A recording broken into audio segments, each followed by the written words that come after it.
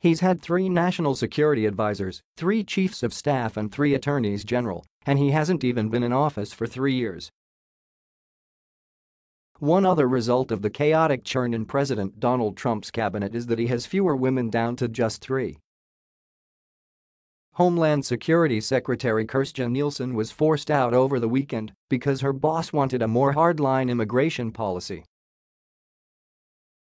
The repercussions of her departure have already led to what one source described to CNN's Caitlin Collins as a near-systematic purge at the agency that oversees immigration and the nation's borders, among many other things.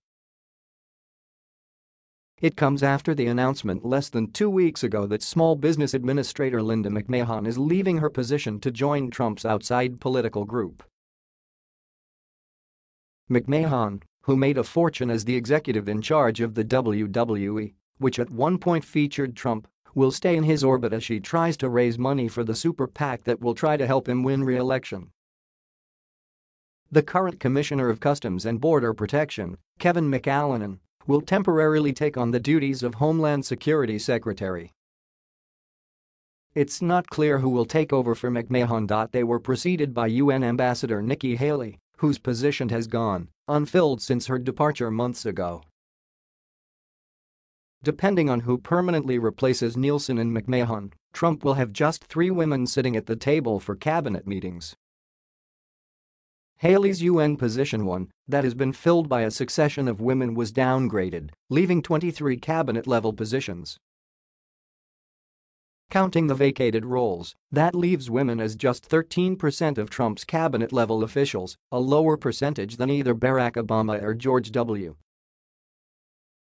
Bush and the lowest in decades, according to the Center for American Women in Politics at Rutgers. It's not clear that the remaining women in Trump's cabinet are in any danger, though Education Secretary Betsy DeVos has been under scrutiny recently for her department's short-lived proposal to cut funding for the Special Olympics, which briefly put her on the wrong side of Trump. Transportation Secretary Elaine Chao, the wife of Senate Majority Leader Mitch McConnell, and CIA Director Gina Haspel, Trump's replacement for his now Secretary of State Mike Pompeo, are the other 2.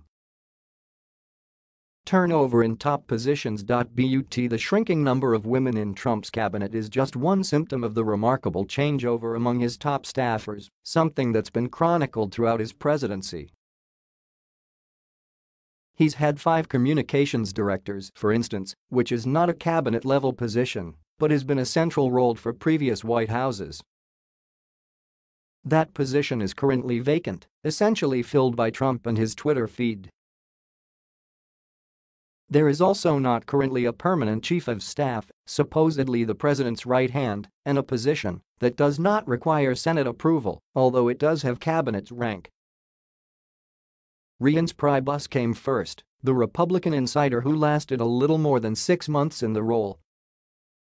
John Kelly lasted longer, a year and a half, from July of 2017 through the end of 2018. Rather than give his successor the title outright, Trump made Mick Mulvaney, who is still technically the director of the Office of Management and Budget, a sort of promotion to acting chief of staff. A deputy of Mulvaney's is now acting OM director. Acting leaders. And that's another key theme of Trump's presidency. He'll fire or push out a cabinet secretary who frustrates him and then wait months to nominate a permanent successor, even in crucial roles. That's what happened with Attorney General Jeff Sessions, the nation's top lawyer.